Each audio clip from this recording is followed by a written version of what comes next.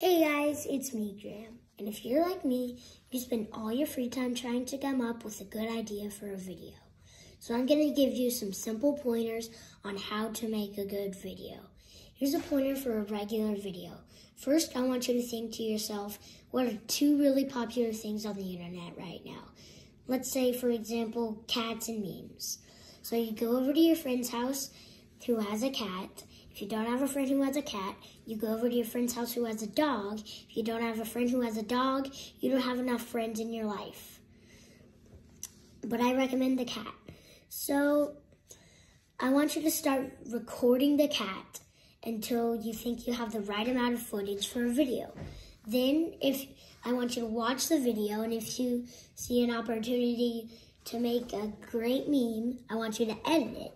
And then you upload the video, and voila, a cat meme.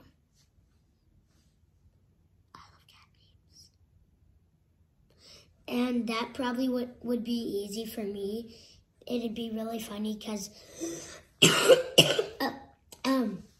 my friend's cats, they like to wrestle.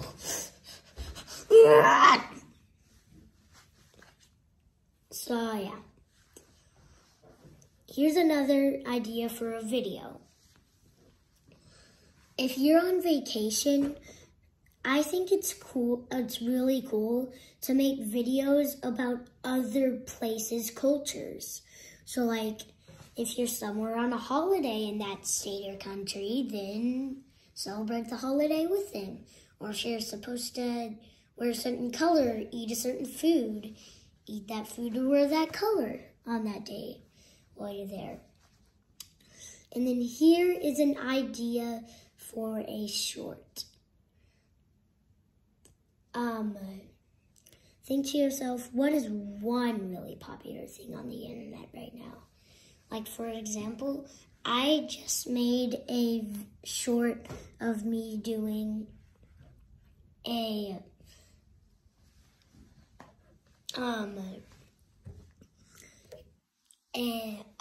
vault over a rail in Tulsa, and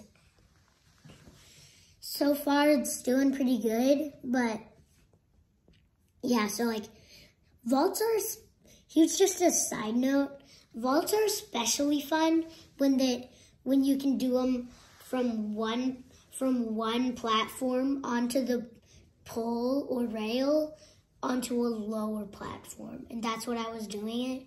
And I also made it a boomerang with my mom's Facebook, but I didn't upload it on her Facebook. Instagram. I just saved the video and then uploaded it to YouTube. So that's how you make a